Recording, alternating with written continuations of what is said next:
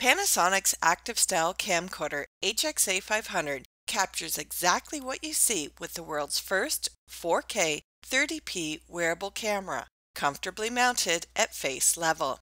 The HX-A500 Wi-Fi features allow you to connect to a wireless access point so that you can use the camera's Wi-Fi to host live broadcasting using Lumix Club and USTREAM services, or playback your recordings on a DLNA compatible device.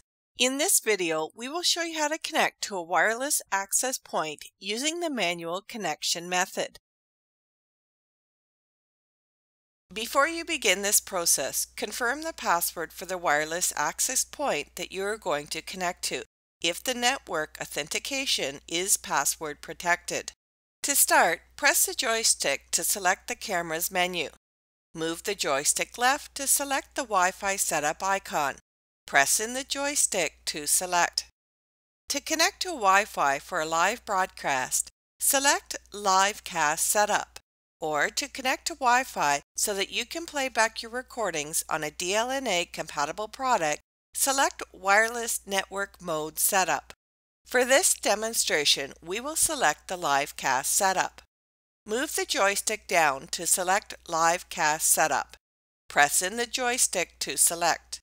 Press the joystick in again to select Set Connect Destination.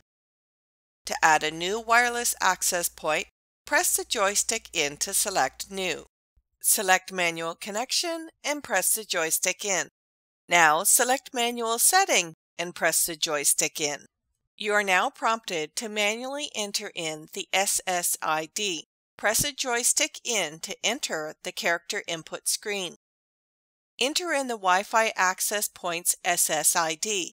If you are not familiar with entering in characters, refer to our YouTube video HX-A500 How to Use the Character Input Screen. When the SSID is entered, select Enter and press the joystick in. A confirmation screen of the SSID is displayed.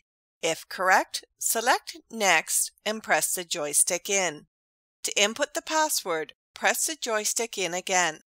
When you have entered in the complete password, press the joystick down to select Enter, then press the joystick in.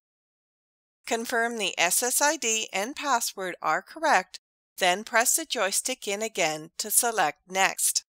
The camera will now start the connection process. This may take several minutes. When connected, the wireless access point name is now displayed. You are now able to host live broadcasts and connect to a compatible DLNA device through the wireless access point.